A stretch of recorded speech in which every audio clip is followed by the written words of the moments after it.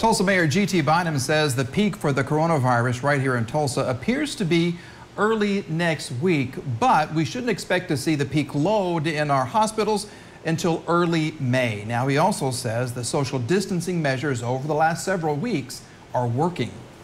As we head into the peak contagion moment, which coincides with the holiday weekend, it is incumbent that all of us continue to do what we've been doing. We cannot let up now.